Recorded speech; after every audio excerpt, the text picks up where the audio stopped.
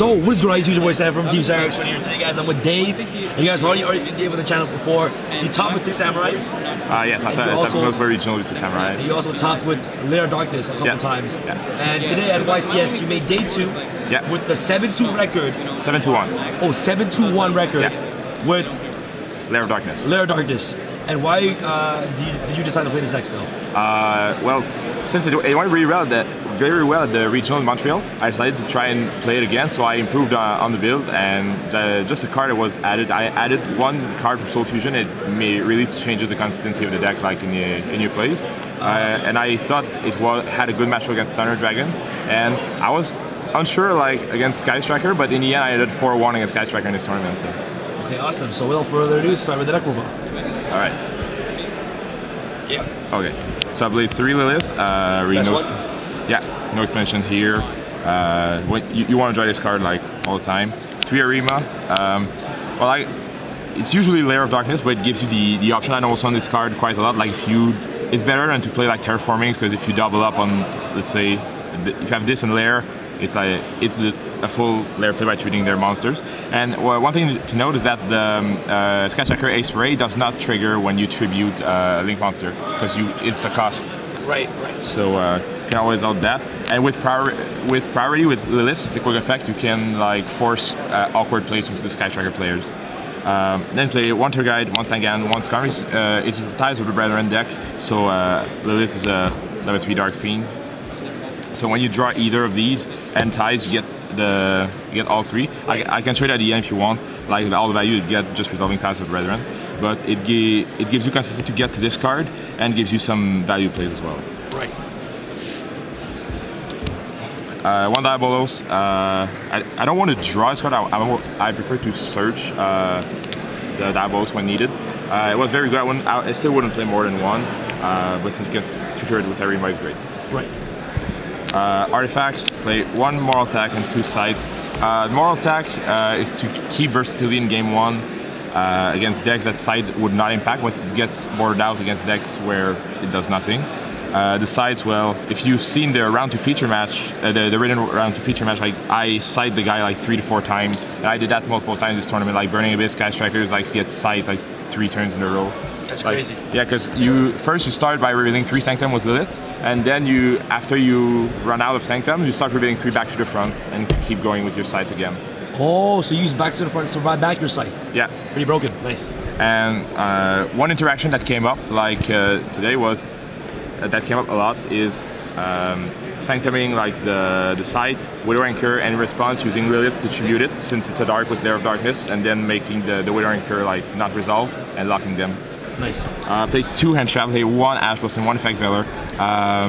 This is not random. It's just that I don't want a lot of hand traps in this deck, because this deck feels like really what a control deck should be. Like at the beginning of the game, it may get rough. You may get down on cards, but when you get to stabilize the board, then you have potential with Sobal, you would take control of the game. So by playing and hand traps, I like to call them like half cards, because you trade the power of the card for being able to use them in your next turn. Like this does not trade with a card usually, it's just like so. And you get these with Sangan. When you do Ties, you get just one of these. So when you start doing like Lilith plays, like trading Sangan, then bring you in face back to front Sangan, search another hand trap, you get to have two different options. Got 2 Ash Blossom doesn't do anything, but two different ones does. Nice. Spells, we got 3 Lair of Darkness. Best card? Well, yeah. It forces out a lot of awkward plays, and some players they don't realize what's going to happen. Like Sky Striker players, especially activate Lair of Darkness.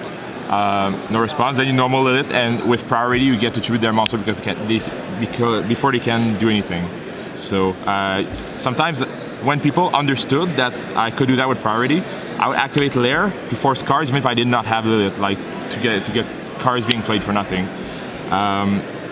Before I played 2 and a Terraforming. With Thunder Dragons around, I had to play 3. Because you can't search it, but if you hard draw it, you can tribute Thunder Dragons, and they can protect themselves with their effect. So, and the tokens are relevant, like you can give tokens to Sky Striker player and disable their back row for the turn. Pretty good. 3 Ties with Brethren. Best starter card. Yeah, well, what's important, if there was a ruling that I had to check to make sure, If you tie the red ren, let's say Sangan, and you're playing with Rankers to steal it, even with 3 spells, it still resolves. Even if you change side of the field. So it makes this card really safe. Like, if they really want to respect that card, they have to Wither Anchor like Noble Sun's Charm and Wither Anchor to steal it. Like that's never going to be good. So you if you draw a monster that can be ties, it will always work against Sky Striker. And last thing, by playing like I could have played more Lairs, but like these have kind of a similar actions that they generate advantage for me. So by playing these instead of like adding terraformings or metaverse to get to Lair of Darkness, you get like multiple different lines of play that don't do the same thing. So you don't get diminishing returns. Upstart, just consistency. 3 Pot of Duality once again. I know it feels awkward, Pot of Duality with ties in the deck, but I mean, if you drew both of them, like if you had ties and you can resolve it, like go ahead. You still value that it generates at the end is crazy. Like it doesn't matter if you have to wait a turn on Duality, and you don't special summon like every turn in this deck, and getting to Lilith is important. So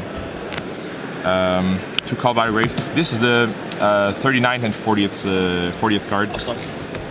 Yeah, well, okay, 38 and 39. Yes. So I want a quick play. So it was either this or Shared Right, because I wanted something that could be used like for the Sky Striker matchup and the Thunder Dragon matchup. So this is more like to protect myself from the Titan effect. When he discards, he can chain anything. So Titan, like since it's like a Paleo, he will not be able to destroy a card. Oh. So I want a quick play, and against Sky Striker, game 1 is harder because my deck is less optimized for it. I have to, let's say, take on Moral Tag, bring in more effective cards. So I can like steal the game by banishing Ray and then pushing with like Diabolts and guys. So. Nice. And this also happened where it was clutch to protect my Sanctums from Ash. Speaking of which, 3 Sanctum. This is the best card. Like really, scything scythe every turn. Like in a feature match, like the guy couldn't start from an extra deck for like the first 4 turns. So basically, it's just like Lilith gets scythe. Yeah, well, he had like the monster, like the he could summon like say 24, and he had the Dragon Matrix. But I just scythed him, and when I managed to get to Lair, I started tributing all of his monsters, and eventually I had like 4 back rows. So, ridiculous, dude. Ridiculous. So you just, as I said, you just have to stabilize, and then advantage starts to snowball. 2 back to the front, like it's the only two cards that you play 3 of, because you want to be able to resolve this multiple times in the game. And this either on artifacts, bring back Lilith to quick effect, bring back Sangan to predict with your Lilith, search another hand trap. It's just great all around. Next, for the 2-of trap card, I call them my specialists, because like I want to have access to those cards in the deck, but I don't want to draw too many of those at the inappropriate time. So by playing 2, when Lilith reveals 2 and let's say the next best card, like you usually get what you want. So the 2 Dusters, 2 Dynamiscus, and 2 Impermanence. Okay. This is to have like let's say a certain amount of trap cards enough in the deck to resolve Lilith like as many times as you want. The number of trap cards in the deck I think is perfect. This more when you're having to deal with an onboard threat, and this obviously for Sky Striker. And playing these also gave me the added bonus to have like a certain number of hand traps. And the last card is Trap Trick. What? Yeah, the one Trap Trick is important, because there's a steep cost. Like you have a certain number of traps in your deck, and this gets rid of 3 traps at once. One that you banish, one that you set, and this one. But it allows you to like cheat on your Lilith. You can reveal, let's say, if you really want to hit Dynamiscus, you can hit 2 Dynamiscus and Trap Trick. So in the end, it's going to be Dynamiscus. Once you got, let's say, Sanctum the first time, you reveal 3 Sanctum. Second time, 2 Sanctum and a Trap Trick.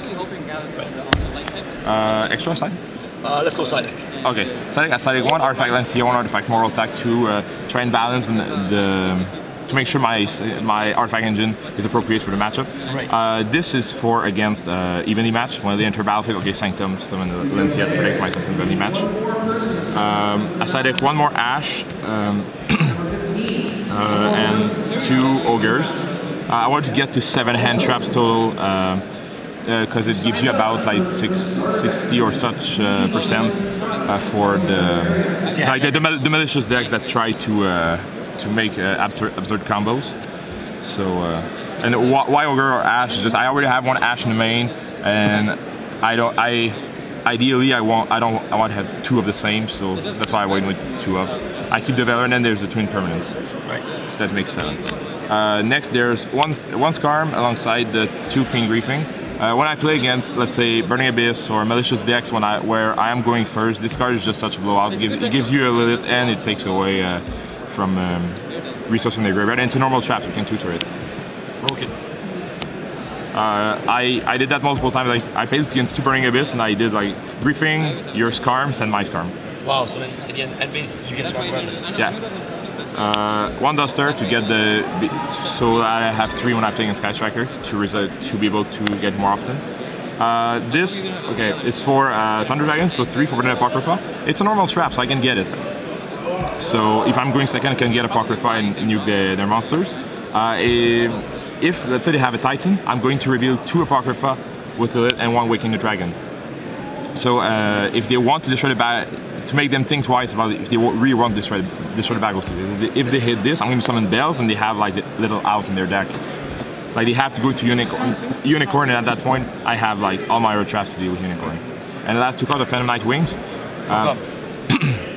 This is against Pure Sky Striker, because the best play they can do is using Afterburner on a monster to destroy Lair, because there's a face-up card, so they don't have like all that much. So with this, you can protect your monster, and then like it won't destroy the back row, and it's searchable. So when you have a clear turn where you start with while you treat let's say the Link monster during their end phase, like in your turn you get your wings to protect for your next turn. It was great, and it's like amazing against the Pancratops that get sided.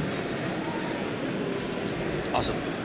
Okay. So let's go through extra deck. Yeah. Torrent tokens. Witch. It's 15 different cards. Like you don't go all that much. Witch. Try and make with the either Tour Guide Sangan, get Hand Trap and add back to her when she dies, or using with leftover tokens. Nightmare Phoenix. Nightmare Unicorn. Deal with threats. This card. When I draw just Tour Guide and I don't have like a lot of ways to protect myself, I will go into this, like Tour Guide's card into this. So it gives me some amount of disruption. Submarine, Engineer, kind of like Wings. If I can afford it, I can make it to protect from Afterburner. Right. Darius, if I have to deal with like Borrow Load something, because I can do it with Tour Guide. Break Sword, obviously. For the 5s, Volcasaurus and Pleiades. This is just like if it so happens, it happened today. Pleiades I did a couple of times. This card is just great. I would play both of them again. Gaia, because I play Volcasaurus. My targets for King of Dragon is Ultimate Falcon and Bells. This for Thunder Dragons, and this for Sky Striker or True Draco. Yeah, like they can't beat this, right? Yeah, they have to go into Unicorn because they can't destroy it. They can't Rind Over because it gains attack. So my other option was like Crystal Wing, but if they have like 2 cards they can discard, like it's not going to be enough. So I went with this because this deck really wants time, like more than value. It just needs time, and at some point it snowballs. And in the end, I had space, so Cyberdyne is kind of popular, so I decided to add 2 Chimera attacks. Oh, free. So yeah, I mean they're free, so. Alright, awesome. So Dave, thank you so much for this deck profile. Congratulations on making day 2, 7-2-1, right? Yeah. With Lair Darkness. Anything else you want to say before we sign off this video? Well, I think this deck's pretty good. I mean, I'm just one man trying to make it better, but I think if a few players like picked it up, we could make this great and maybe show up more in tournaments. Okay, awesome, Dave. Thank you so much. This is Sam from TeamSamuraiX1 signing out. Alright, guys. Peace. I feel like Usain in the cheetah print. Talk fresh game. I don't need a minute. R.I.P. the game. I need a minute. Okay, let's proceed with it. I'm in the house, got the deed with it. These bozos always sneak this and they taking shots. I'ma keep with it like no, this league business.